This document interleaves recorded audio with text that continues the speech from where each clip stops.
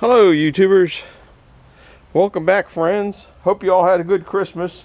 Here it is, the 25th, day after Christmas. Christmas was yesterday, and what I'm trying to do now is eat my way out of the house. There's so much food in there I can't get out of the house. Anyhow, I'm working on a project. I'll show you the list. If I haven't lost the list, you know I'm heck on lists. Okay, we'll review it. I gotta, if you can see it, make a video, empty the wheels, the wheelbarrow full of ashes. I need to cut 2 boards, and that's what we're back here for now. I just need 2 boards. I'll show you that in a minute. Put up the plastic. I'm going to show you that in a little bit later. That might be the next movie. I don't know. Check on my solar panels. Make stamps for some boxes that I got. You know, those metal stamps that I got. I need to put some strings on a couple of those wood crate boxes, the totes tops. When I put it on the other day, I didn't make it. I've already made the strings, but I'll show you that. Got to see if it's still in there. Cover the slab wood. This slab wood here, while we're back at this area, needs to get a cover on it, so it just doesn't go. There's no point in not having a cover for it. I got it. I just got to bring it up. And that doesn't take one of the totes covers. That takes a metal cover.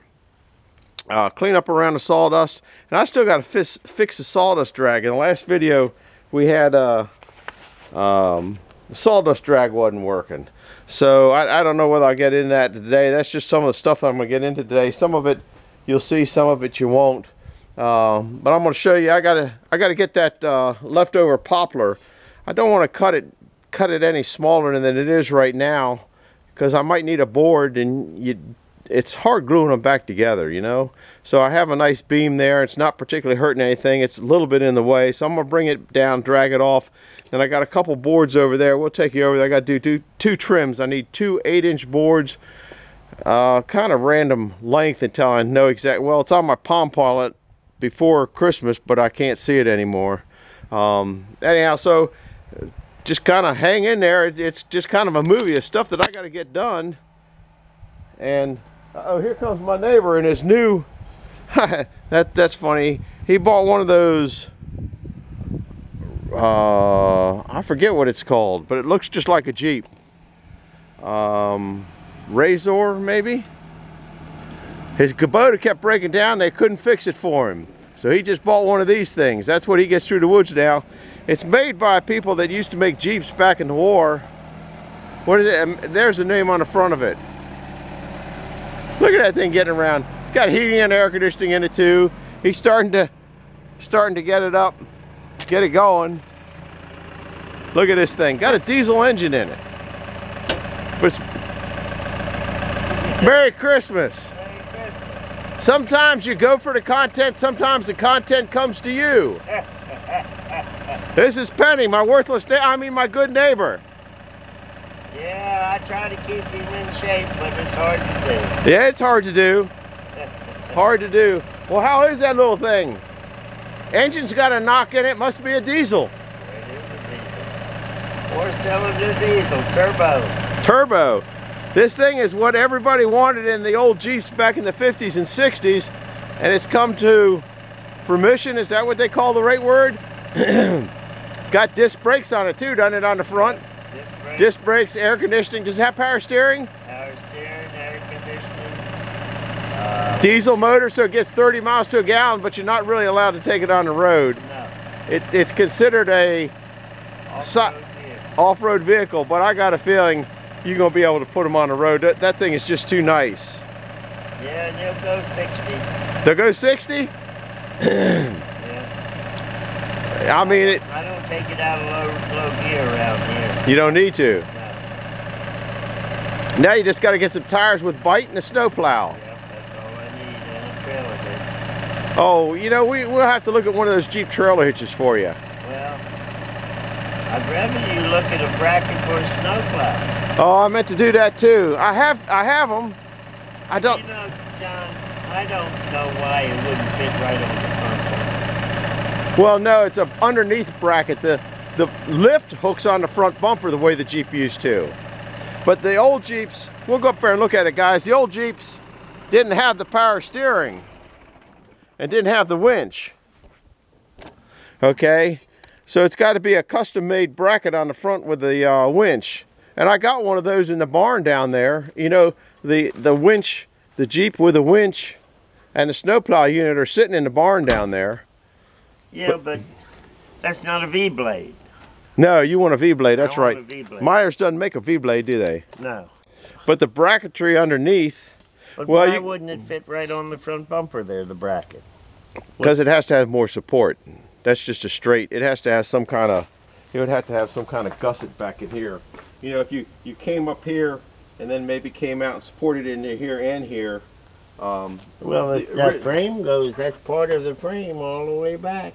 Yeah. This is. It needs more than that when you're picking up a heavy blade. Believe me. They got... The supports in the back hit on the frame in two different areas. But that would be for a Myers. So it might not fit for whatever. But it's good enough for 8,000-pound winch? That's pulling this way. You're going to be pulling this way. So it's different. So, oh no. Anyhow, I got to get this log off the mill. And then we'll come over and play with that. You can stick around for me. I need 2 boards. You do. So the easiest way to get 2 boards is go back to sawmill and make 2 boards. That's the easiest way to do it. So guys, I might have a cameraman. I ain't much of a cameraman. If you can keep me in the camera, you're good enough for me. You're better than me. I'm gonna pull that board off. Let's start the blade up, pull that board off, then we're gonna go over and trim those 2 boards. So that's what we're going. Then I'm gonna go play with Penny. I ain't playing much. Just keep me in the camera. We're going to start this beast up.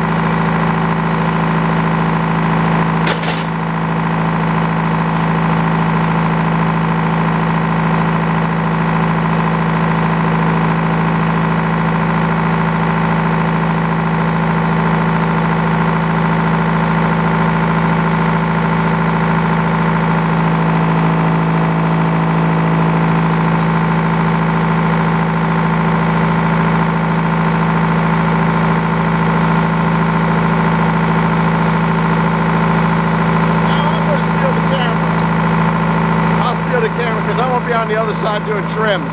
I'm gonna walk around. We're going for a road trip, guys.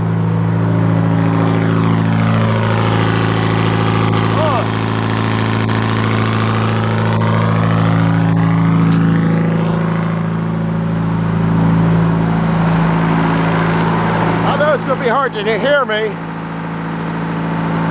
but I need 2 8-inch boards out of this Brazilian copep wood. Gotta put my hat on my goofy thing. Also gotta wear gloves because this is creosote wood.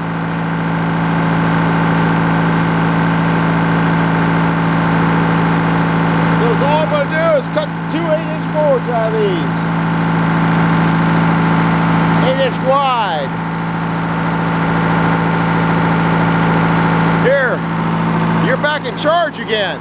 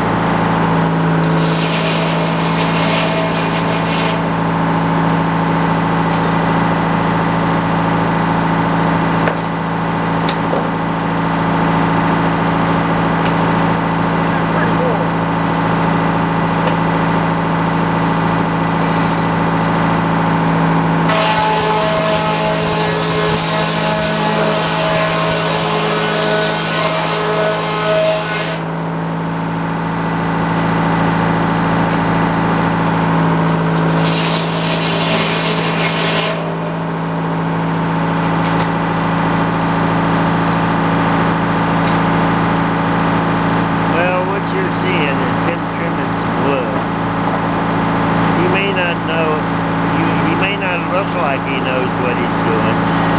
Well, he doesn't. Huh? Talking to the camera. Oh, okay. I'm not talking to you.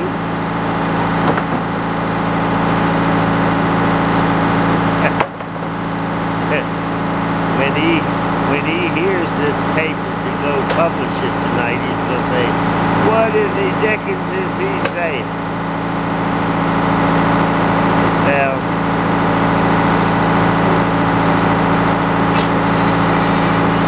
we run one another but down all the time. But that's the greatness of having good neighbors. We have some good neighbors around. John's one of my best neighbors I've ever had.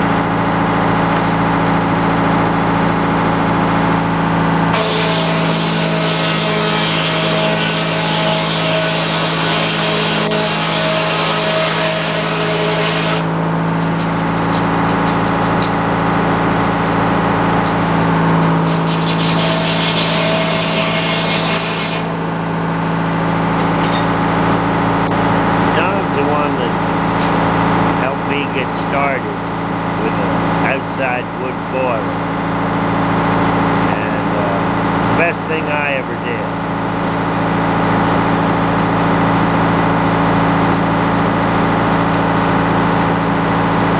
I guess he's finished. I don't know. He's disappeared back in the back somewhere. That's where he went to shut it off. Well, I'm not going to say anything more about John because he can hear me now. Oh, you're...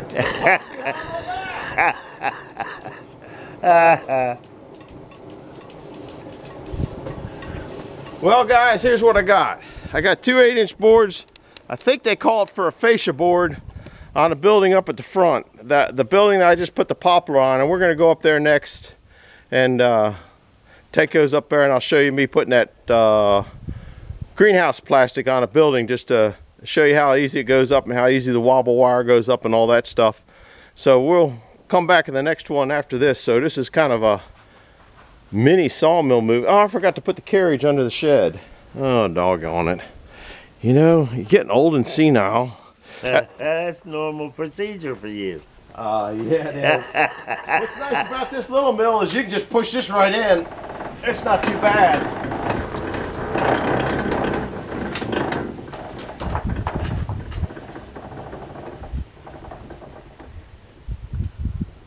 Tucked away. Tucked away. So. All right, well, I'm going to let you go. All right, well, I'm going to turn this off and come look at your toy more. Look at it more, there ain't much to see.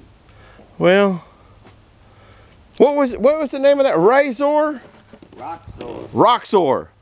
Guys, if you want to look at some neat stuff look at some of these and the history of these, they're on YouTube everywhere. ROXOR was its name. And it's a M-A-H-I, Mahindra? Mahindra. Look at that. They're put together. That's the front end that everybody wants on their Jeeps. It's probably got a Dana 44 in the back too. A what? A Dana 44 in the back. That's what came. This thing is identical to Jeeps, guys. Right down to the hubs.